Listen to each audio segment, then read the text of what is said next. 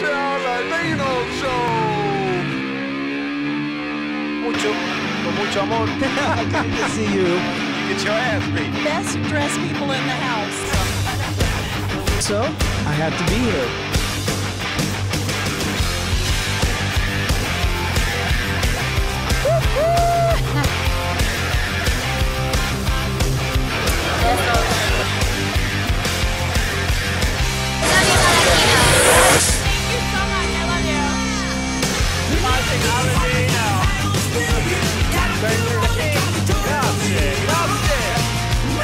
Reservoir Junior supports Chris and David. La vittoria. Welcome to the ALADINO Show from Hamptons, New York, covering the Hamptons International Film Festival.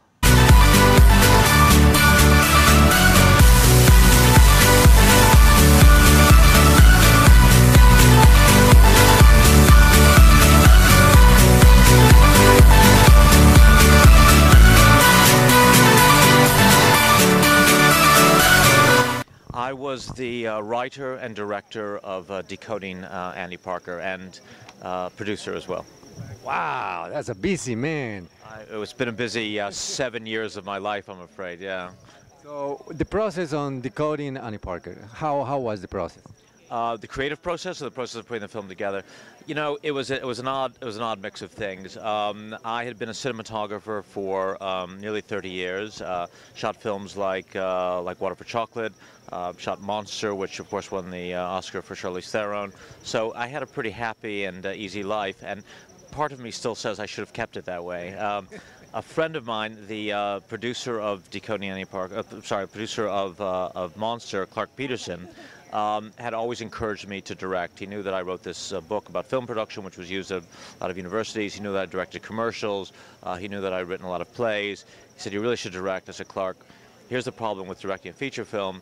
You make it, it takes 7 years, and you may have a little or you may have a great deal of success, but you never know. So don't worry, we have the money, it's going to be really quick." 7 years later, you know, here we are. What he had right was we had some measure of success. We just won the Seattle Film Festival, Best in Fest.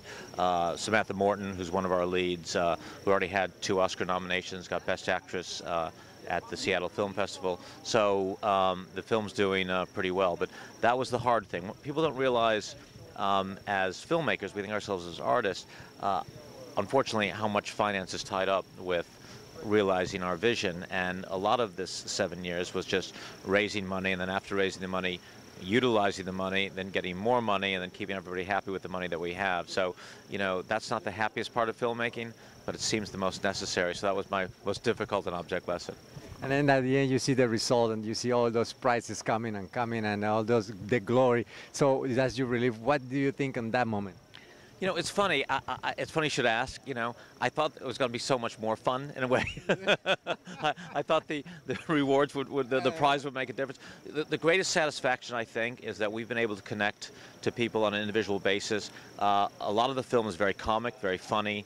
To sit in a room, to sit in a theater with an audience like we did here, and hear everyone laughing for the first 2/3 of the film, and then seeing them crying in the last third, is important to me in many different levels. You feel that you've actually achieved something, and then we've been following it with a Q&A afterwards, because the film's about cancer, it's about some important political issues, and then as we hear what the audience has to say and how much we've connected with them, I know it sounds facile and disingenuous, but it really does make a profound difference to me. So the prizes are great, the recognition is great, the fact that it seems the film's going to do okay financially for all my investors is wonderful, but the personal connection with the audiences for me has been the thing that has been singular and most satisfying. Yes, because I heard some of the producers and directors, they mentioned before that the reward, like what they feel is that the people love they don't care too much about the Oscars or the Grammys or the statues. They care about that the people go and see. Absolutely right, and that's what you don't realize when you set out to make it, because, you know, when you're going through difficult times, in fact, one of the themes of the film is how myth sustains us. When we're in difficult times, we imagine the world is better, we imagine the world is malleable, something we can change and adjust, and thinking that as bad as it is now, it'll change later.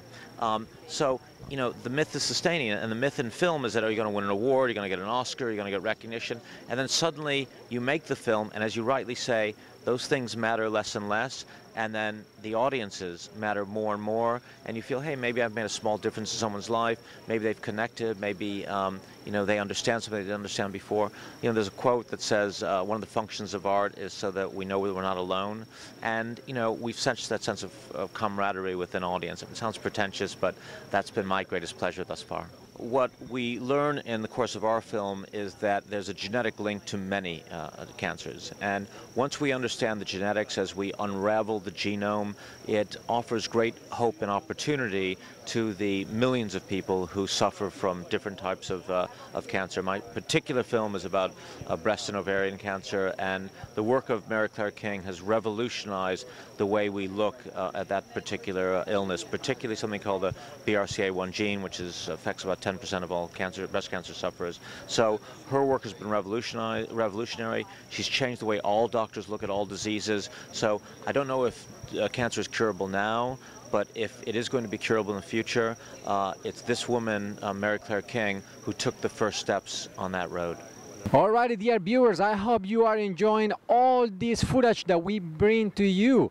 All this is made possible thanks to you. Who? The sponsors. Yes, with your donations on our website, aladinoshow.com, we get to go to all those places and bring all those images to you. It costs a lot of money to go to those places. It costs a lot of money to invest on material, equipment, editing, photography. Everything is very expensive here in New York. Just the apartment, just to live here in New York is so expensive. So we need your support. Every single day we are hitting the streets to bring you what's happening in New York City, the best high-class events in New York City. So please, don't hesitate. Go to our website, aladinoshow.com, and send us your very welcome and blessed donation. Yes! It's the immigrants taking over. Salute. Let's have some fun.